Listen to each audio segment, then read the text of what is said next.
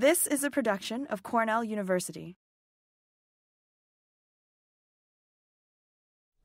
Thank you everyone for joining me today. And as the introduction alluded to, I'm going to talk about my experience while on the Dreer Award.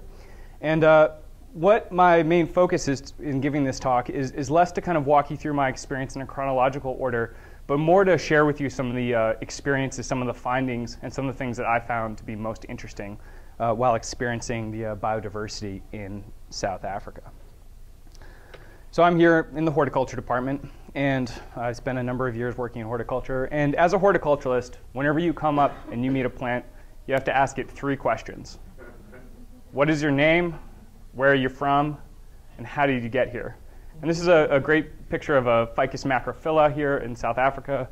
This is me for scale, standing down here. And these are the kind of questions that I tend to like to ask plants because they tend to reveal very interesting stories. And when I ask this question of some of the plants that I've experienced and seen throughout visiting gardens or other places around the world, one place kind of kept coming up time and time again where you just would find very unusual and interesting flora and just something that was just kind of outside the realm of what we tend to typically find. So, as a lot of people know here in the horticulture department, South African plants have had a large impact on the horticultural trade. And you may or may not realize this. I'm going to go through some examples right here of a bunch of plants that you may not realize come from South Africa. So the Xanthindicia, the calla lily, is a very common plant that is endemic to South Africa. It has been used and hybridized extensively for all sorts of ornamental qualities. Pelargoniums, the flowering geraniums, a plant that is completely ubiquitous in use for planting in potting beds or as a popular bedding plant, is a genus of plants that also comes from South Africa. Kniphofia, the red hot poker, a very common ornamental plant that we tend to find in Mediterranean climates and subtropical regions, is used extensively, also comes from South Africa. Strelitzia, the bird of paradise, and a very interesting genus of plants. There's 5 species that comprise the genera, including some that grow as large as trees, but as we can see from these pictures here, also picked up and used very commonly as a garden plant ornamentally. The Proteaceae is a large family of plants, but one of the very special components of plants that we kind of see in South Africa. A lot of people, when they think about the Western Cape, when they think about fynbos, this is one of the images that comes to mind, this idea of this protea, this group of plants that is unique to that region. And I'll get into some of these details as we go through the talk. Proteas are used for fresh flowers. They're in the fresh flower industry, but they also, when you dry, the florets themselves can actually store quite well, and that's what this picture is illustrating here. On the right are protea heads that have been cut and are dried and are going to be shipped all over the world to use for cut flower displays. Succulent plant biodiversity. South Africa boasts having roughly 30% of the world's succulent plant biodiversity, and we find this particularly in the northwestern part of the country, where we find all sorts of interesting things like high diversity of aloes, or many of the plants in the Azoaceae family, such as Haworthias, or plants like Conophytums, which are also commonly used horticulturally. People are very interested in these plants for some of the interesting adaptations they develop, but also because they're fun and they're interesting and there's something different. People like to put them in terrariums and other such uses, such as this. Miles, are Conophytums what used to be called lithos or lithos? They're 2 different genera.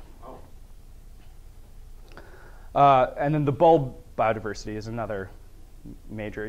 We're getting through a lot of plants here, and I hope to be exposing people to the kind of diversity that is out there.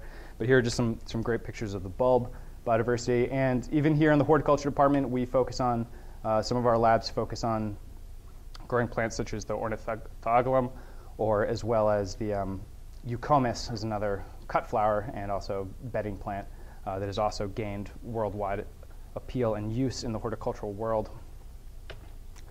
And almost through, one of the very interesting things about South Africa is known as some of the mass flowerings up in Namakwa-land. Namakwa-land roughly refers to a region that is the northwestern part of South Africa, And they're known for having these magnificent displays if they get good rains in the wintertime when they get their precipitation. And this is a phenomenon that's been noted for, I want to say, since the late or early 1900s. And just to kind of point out what's going on here in particular, this picture on the far right, this is a picture taken at one of the National Botanic Gardens that's actually managed more of a natural area. And what you're looking at here is you can kind of see is just the vast diversity of different bulbs that are blooming and growing in this one set of land. This is a landscape that has been managed primarily only by weed removal and maybe having grazing that came in and causes a natural disturbance. And this is a highlight. It brings people to this kind of part of the country where most people wouldn't go for tourism otherwise. But you contrast this to the shots here. This is a farm that's also in the Namakwa Land region, but they annually plow to encourage these pioneering species like the Ursinias here that cause this kind of mass carpet blooming effect. And as you can see from the picture, it just goes on and on. And so these images of the mass blooms have really captured people's imaginations. This is a picture of one of the first, it was actually taken by Hans Hera, the first curator at Stellenbosch Botanic Garden, where I was spending my Dreer experience. And this was one of the first color photographs to make it, it was a postcard actually, and to make it to Europe and kind of put this amazing biological display kind of on the world stage. And you also find some of the weird and the wonderful. So plants such as the Hydnora africana here, which is a parasitic plant that grows on euphorbia, and it's a Piper ales, so related to Aristolochia or the Dutchman's pipe that some people may know, as well as wonderful plants like Welwitschia mirabilis, which is in the Natelli's order. A very fascinating plant. It's the only species in its whole family, and this grows in the northwest region up into Angola and Namibia in kind of this fog belt. And just a very unusual plant. People have been amazed by it. And interestingly enough, Stellenbosch Botanic Garden was the first garden to ever grow this plant from seed and get it up to a point where it would cone and set seed once again. So through that kind of display of pictures that I just showed you, I hope to have revealed just some of the things that really make the biodiversity of South Africa so fascinating, so interesting, and something that's pretty unusual compared to what we may see when we walk out of our door. So I think the natural question that comes to mind is why is South Africa so biologically diverse when it comes to its vascular plant flora? And I'm showing you an image here of what's known as a flower show. It's a flower show in South Africa. And this is in large contrast to what we may experience if we went to a flower show, maybe like the Philadelphia flower show or a flower show in Europe. A lot of these kind of flower shows that we may be used to are kind of more contrived. Their image, we'll go and we'll see a plant, but the plant may not be the main display of the focus, or focus of the display. It may be more kind of ornamental or innate, or the scene they create around it is going to be something that they kind of focus on. In South Africa, there's a number of towns that host these flower shows.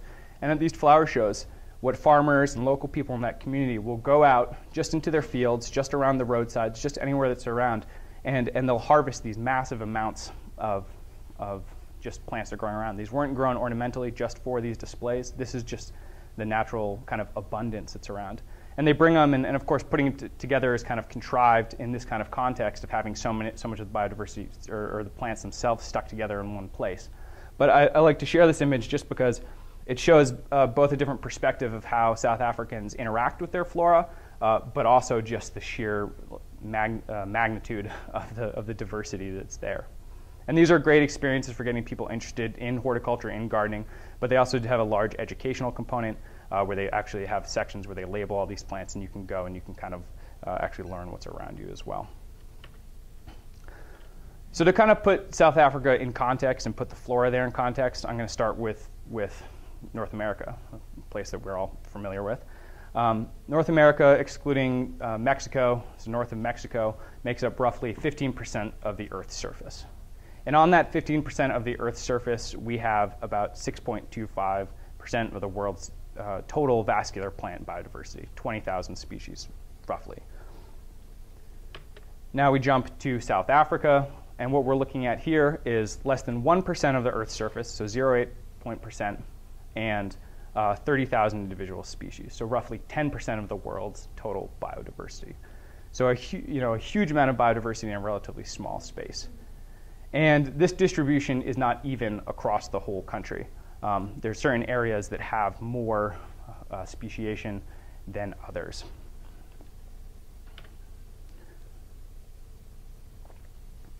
So to continue to give people a context, we're going to work from a large scale and focus in. Now there's multiple ways how people choose to describe the different plant communities that are around them. And on the biggest scale, the scale we typically look at is known as floristic kingdoms.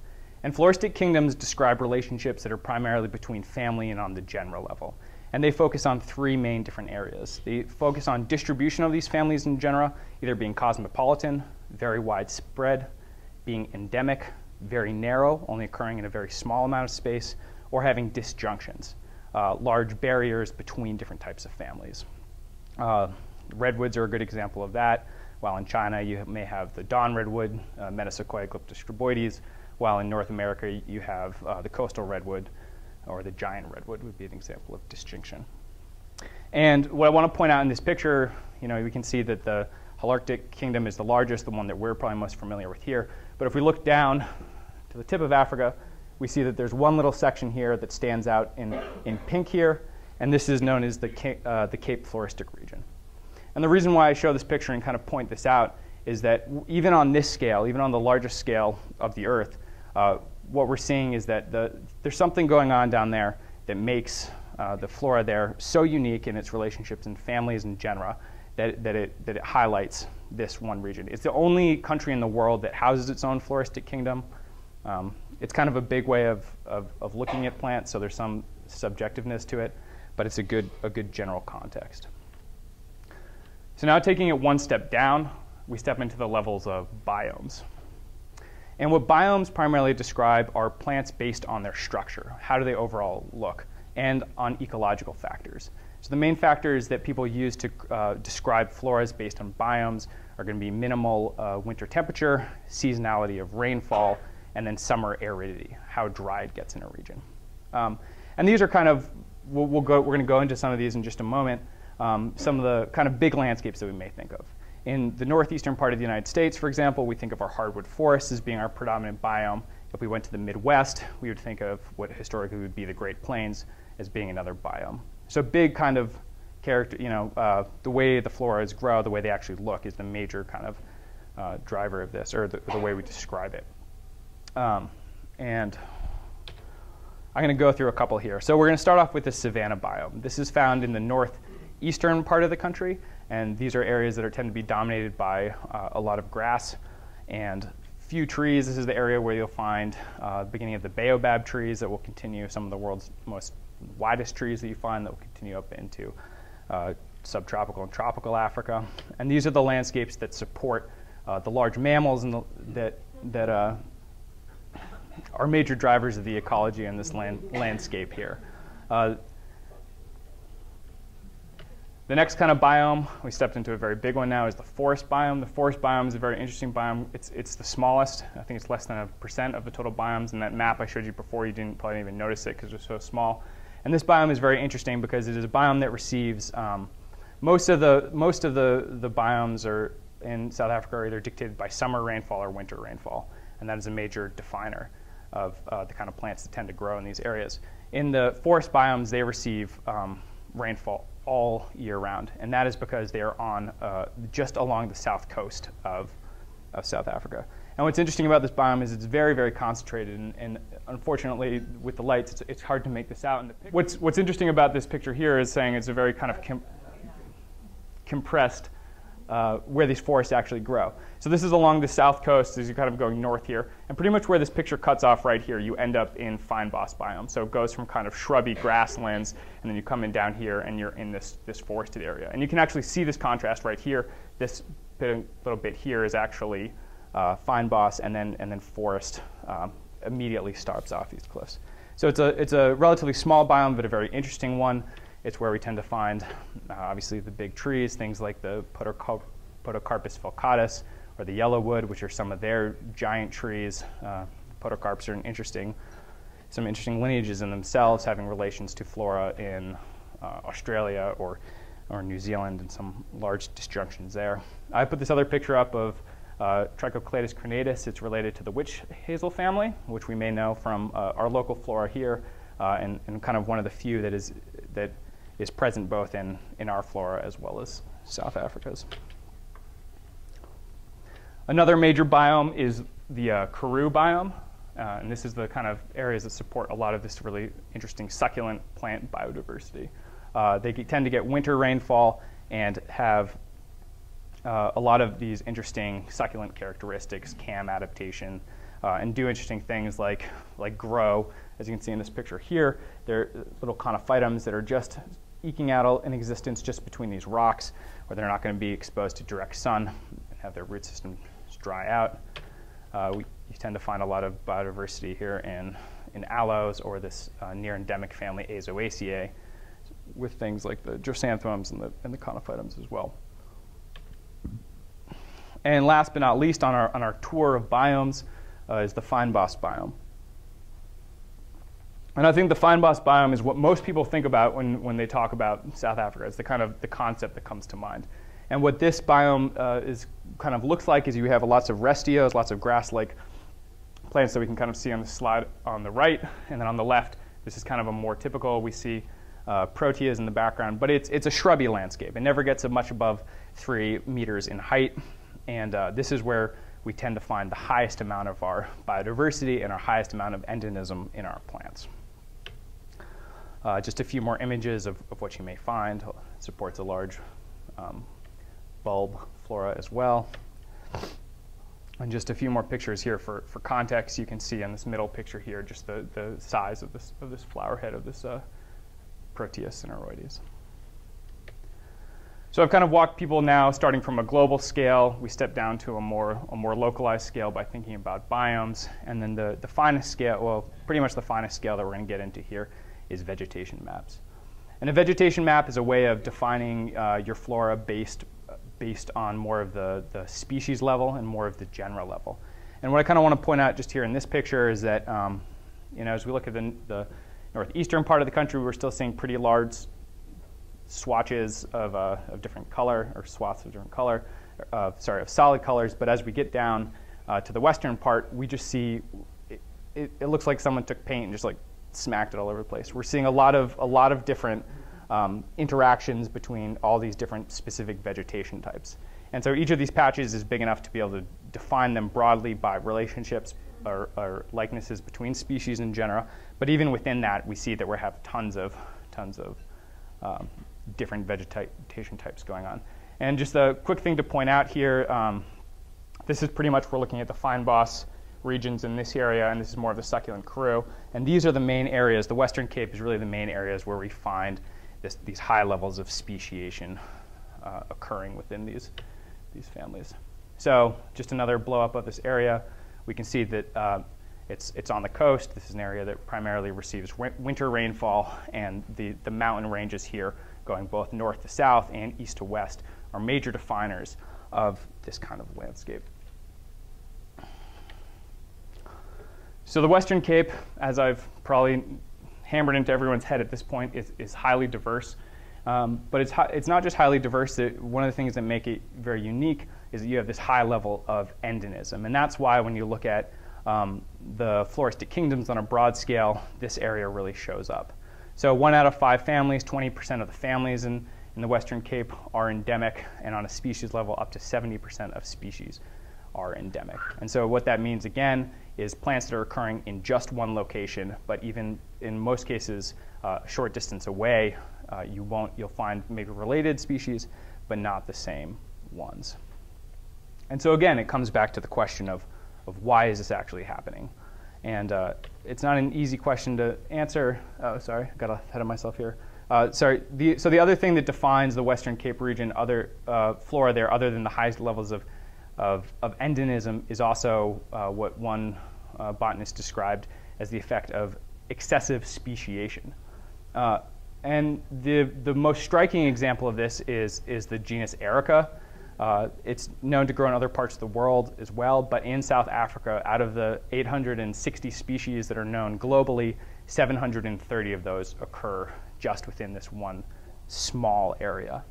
And there's other large examples of this, such as the geraniums, the pelargoniums, or gladiolus, or oxalis, other plants that people in this room may be familiar with, having species numbers that are high above 100, just found in the Western Cape. So again, the question is, why? Why is this happening, and what are some of the kind of major drivers that are causing this kind of speciation to occur? And there's 3 or 4 that I'm going to present right now. The first one, as I pointed out in the picture previously, was that these mountain ranges are a very important part of the landscape in the Western Cape. And the main hypothesis or theory here is that these topographically complex regions act as barriers, causing isolation of plants within them. So you may have a plant that has distributed to a certain extent, and then from changes in the landscape or just over time, gene flow is not able to move back, and you end up having speciation events that therefore cause some of these patterns that we're seeing. A few more images of the topography of the Western Cape. The next is the edaphic, the soil properties of the region. And this has been described as kind of a mosaic, if you looked at a soil survey map of the Western Cape, where you have, in very close proximity to each other, very different soil types. And the main theory here goes is that you're going to have sister species that are related to each other, but in different soils will have speciated and formed new ones as being the next kind of major driver. And the thing I'm sorry to scale back, the other thing about the mountain ranges, the other major driver here that is important is that in these mountain regions, it's considered to have a long period of climatic stability. And that is one thing you hear oftentimes cited in some of the botany literature, is that these long regions tend to drive speciation as well. And then the last major driver is fire adaptation. This is actually an image that was taken just last Wednesday in the Western Cape region, in an area that's known as Silvermine. And this is as it was kind of burning in full forest. This is about a day later. Looks like absolute moonscape. And like I said, this just happened last week. And here's a picture of the same region when I was out there in December. So complete transformation. But most importantly, what this main kind of the theory that goes behind this are the plant's abilities and their adaptations to deal with fire.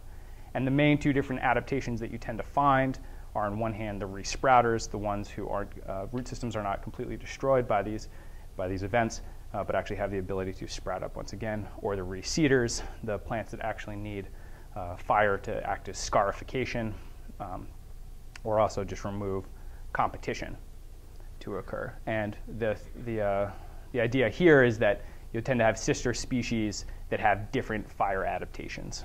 So based on one or the other, you have this speciation events occur. So based on kind of all these different things, I thought maybe South Africa might be an interesting place to go and have a look at plants and to study the flora and to help out a little bit. So I put in an application for the Dreer to work at Stellenbosch Botanical Gardens and just experience this remarkable flora. And so to give people a background on Stellenbosch, it is the oldest university botanic garden in Africa. It was originally established in 1902, primarily as a teaching garden. About 20 years later, it moved to the location that it's at now. And early on, they had a big focus on succulent plants. As I showed that picture of the postcard before by Hans Hera, he was the first curator and did a lot of work with this near endemic family Azoaceae, as well as some of these other things like Welwitschia. And at Stellenbosch, the garden was originally based off the garden design at Padova, the world's oldest botanic garden in Italy, but over time it has changed. And Stellenbosch is in a pretty interesting position, and I'll kind of go on. I'll talk a little bit more about this when I talk about some of the national botanic gardens. But one of the things that actually makes them stand out, and this may seem like a funny thing since I just went on and on about how interesting the flora of South Africa is that they actually grow exotic plants. They grow plants that aren't from South Africa. They do grow a lot of plants that are from South Africa, particularly for their conservation program. But what this actually does is it really creates an opportunity to engage the public and to draw them into the garden. Because for someone like most people in the room or myself, you go to South Africa because you want to see the flora. You want to see the fine boss. You want to see these families that are just totally different than what we're used to. But when you grow up around that, you may not actually realize that what you have around you is so spectacular unless you have opportunities to engage with it. So one of the unique places that Stellenbosch is actually at is that they can grow things like Victoria lilies, or Strongylodon, the jade vine, or even have bonsai collections, which draw people in and engage them with the plants and the landscape in a different way than some of the other gardens in South Africa can do. They support the educational mission of the university, and they do this through labs and practicals, as well as collaboration with researchers. The example down here is Stellenbosch houses the living collection for oxalis. This is one of those genera that I mentioned before, has more than 100 species in it, and they maintain the living collection so that the taxonomists who are working on it at the university can use it as part of their research. And there's a really good relationship for both of them.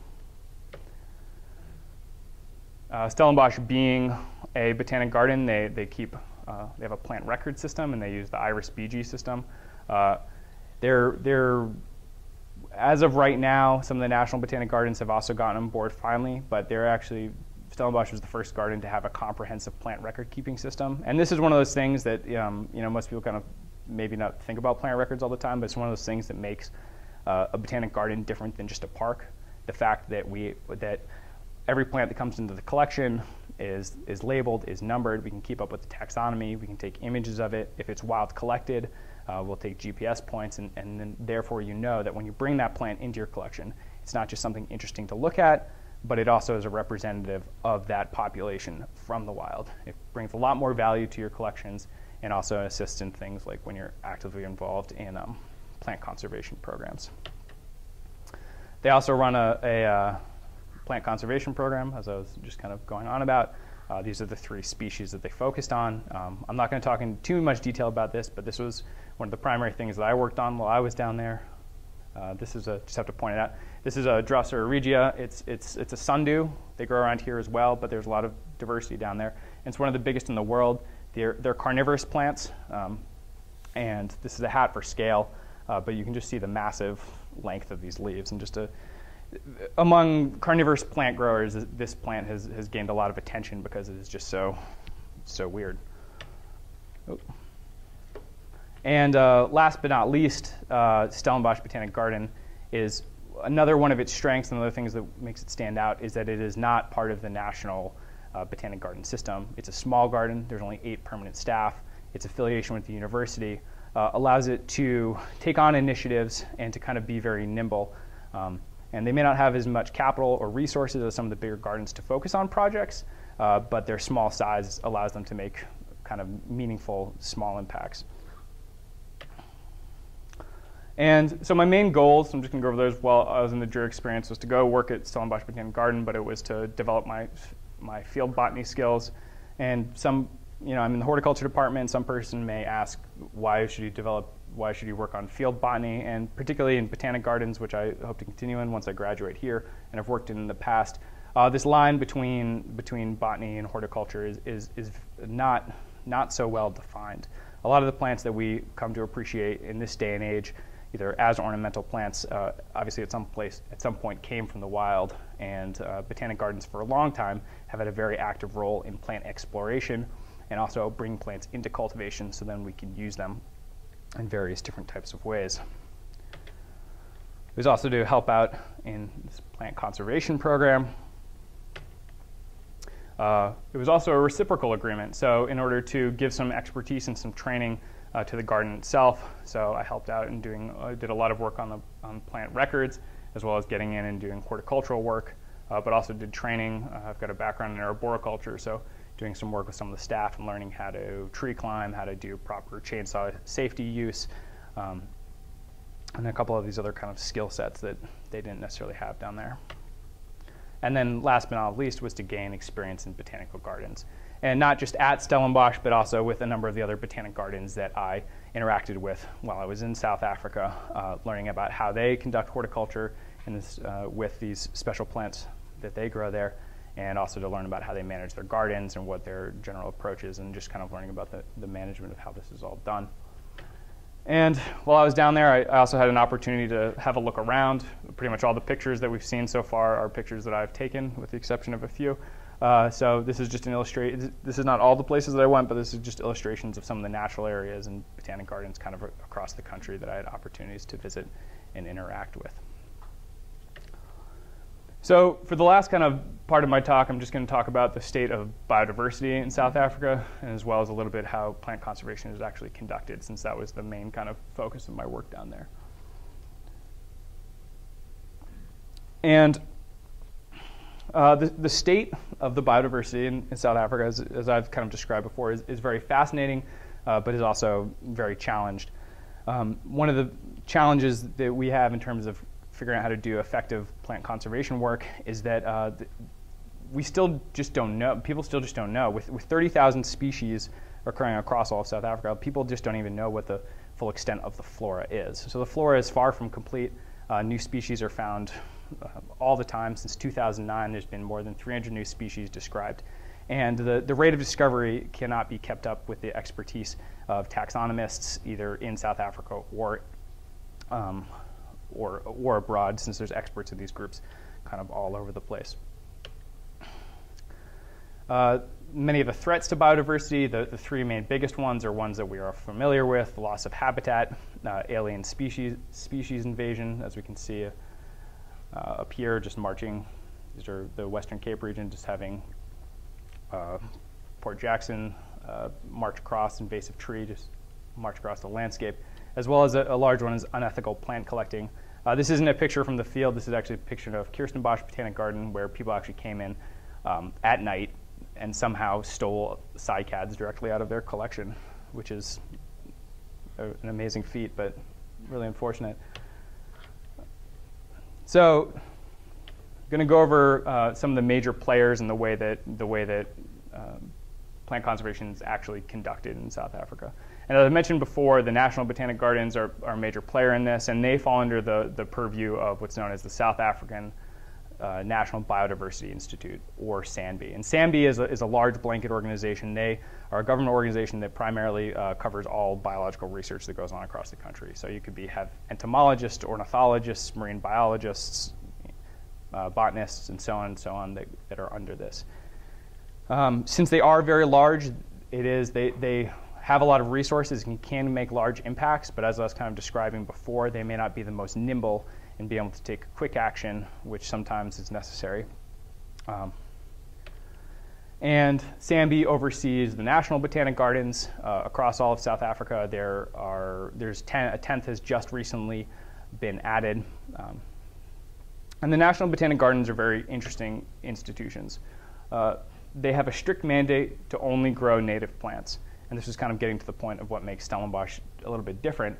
And this is a wonderful mandate to have, because with so much biodiversity down there, it's important to have folks that are really focusing on working on these groups that don't grow anywhere else, and also to learn how to display them and get the public generally engaged with them. So these are mostly pictures all taken at Kirstenbosch Botanic Garden. Another interesting thing about the National Botanic Garden is that they all have contiguous natural areas that are attached to them. So as you can see from both these pictures here, there's formalized landscapes in the front. The picture on the right is Table Mountain off into the background that continues off into Cape Town, or Leopard's Kloof here on the, that's on the right-hand picture. The left hand is the Kirstenbosch. And these natural areas are managed. They go in and make sure invasive plants aren't coming in. They do population counts of species in there. And it's just a continuous part of the garden and the garden experience. Which is a very interesting. This is a model that actually Cornell Plantations uses as well. They may not be contiguous, but Plantations also manages lots of natural areas. And it seems like it makes sense, especially if you want to do plant conservation work, but it's actually something that's fairly unique. There's not a lot of gardens out there that do this have this kind of dual role of natural lands management as well as cultivated landscapes. The National Botanic Gardens house the herbarium, and they have departments that do the work mostly on the systematics and taxonomy of describing the flora of South Africa. And they also, like I mentioned, have developed horticultural expertise in figuring out how to actually grow a lot of these types of plants. And they put this out to the general public in a number of different ways. These are examples of books of how to grow a lot of these specific genera or families of plants that may be unknown to most people. And they've also had the ability to prioritize learning the horticultural practices that are necessary to keep these things alive. So this is an example of the succulent collection at Crewe National Botanic Garden. And getting to talk to the horticulturalists and the people that actually work with these plants is very, very fascinating, because the amount of nuance that they've developed in how to take care of a lot of these really interesting taxa is quite extensive. And it's great that they have it. They're putting books out. They're creating a medium by which they can express this to the rest of the world. But the National Botanic Gardens aren't the only players in town. There also are other folks who get involved. So this is an example of a partnership with industry and a group that I was able to spend some time with, the Cape Institute of Micropropagation. They primarily focus on Disa orchids, a genus of orchids. These are a couple of pictures of Disa uniflora, probably South Africa's most famous orchid. But they're a private organization that also does conservation work. So what that means is they go out to the field, they're involved, they will do plant surveys, they'll GPS where actually they find these plants, they'll pollinate, take capsules, bring them back, figure out how to get them into culture, grow them on, and then they'll do different things with them. Depending on what species they are, if there's an ornamental interest in them, they'll figure out ways to continue these plants in culture and then send them internationally abroad to make some money for the organization. But then they also will go back out and do plant reintroductions. The Cape Institute of Micropropagation also worked with Stellenbosch and on Disa barbata, which is has one of the smallest populations of any Disa, and they're doing repopulations using these kind of methods and protocols. You also tend to find conservation being conducted in places like private gardens. In the part of South Africa that I was in, there's lots of estates and vineyards that are kind of a major part of the horticultural trade in general. But one of the interesting partnerships that you'll find is some of these gardens actually being active in plant conservation. And so the example of this is the silver tree here on the right, Leucodendron argentea, was known to have one main population on Table Mountain that over the years has kind of declined. Kirstenbosch has been active in maintaining that. But the only other known population, a disjunct population, was also found, and these aren't the best pictures, but this is very close to Stellenbosch, the town that I was in, these mountain ranges that are in the background. The Rustenburg wine estate goes pretty much right up to this mountain slope. And on these slopes, they found a second population of this Leucodendron argenteum.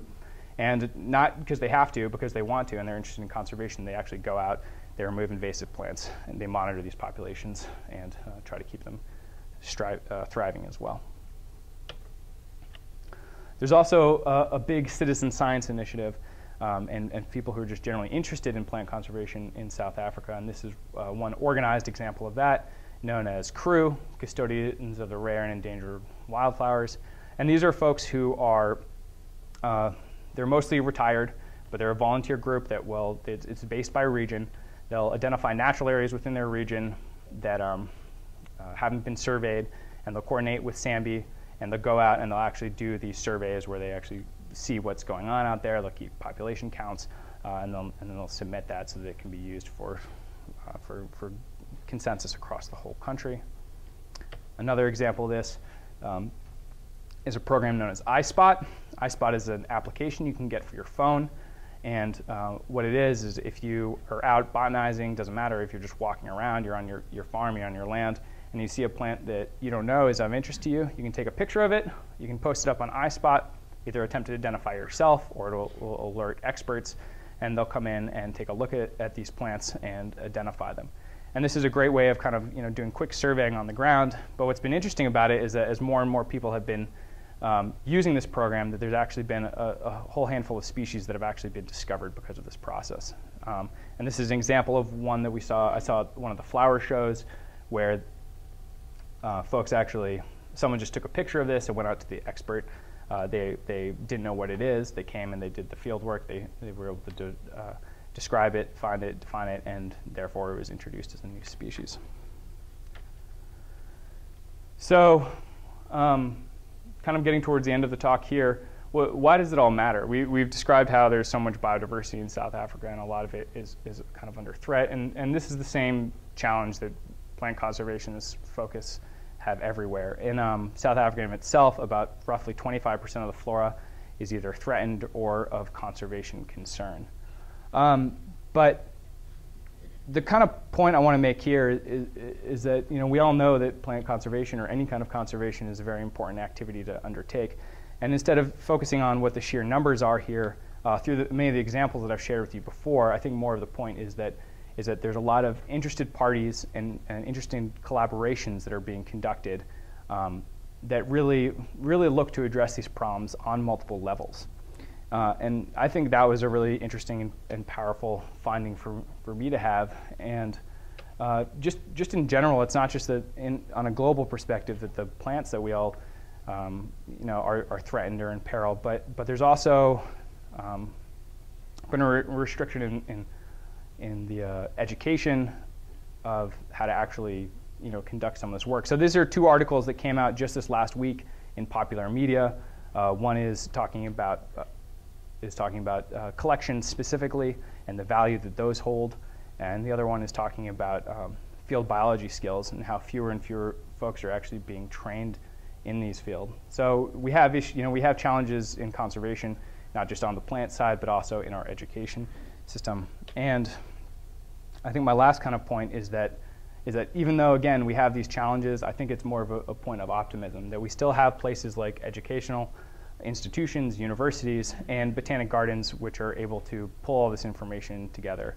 And since I've been giving this perspective from the side of botanic gardens, these institutions really stand out as being places that can do this work not only on a theoretical level, but actually can get out there and do the applied work. And they can bring all their resources they have to bear to this mission. So not just monitoring these plants in the wild and monitoring populations, but actually developing horticultural protocols, how to do in situ and ex situ conservation, how to document the flora of our world, and follow up with the kind of research that is important to allow plant conservation to happen. And so that's kind of it. So with that, I'd like to thank the Horticulture Section or Department and the Dreer Committee for allowing me to have this kind of experience. There's a lot of direction this talk could have gone, and it went in a lot of different ways anyway. So if you have questions, please feel free to come up and talk to me about it. I want to thank Stellenbosch Botanic Garden and the university, and in particular Martin Smit, the curator at Stellenbosch, and his wife Marinka Smit and their child Arya. And thanks for everyone who followed my blog and just showing up today. And with that.